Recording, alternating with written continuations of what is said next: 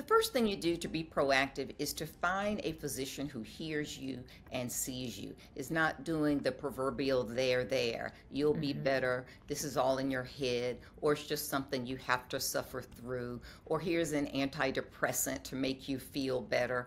Talk with someone who really gets it and is taking your symptoms seriously. Generally, this is someone who's certified, has a menopause certification.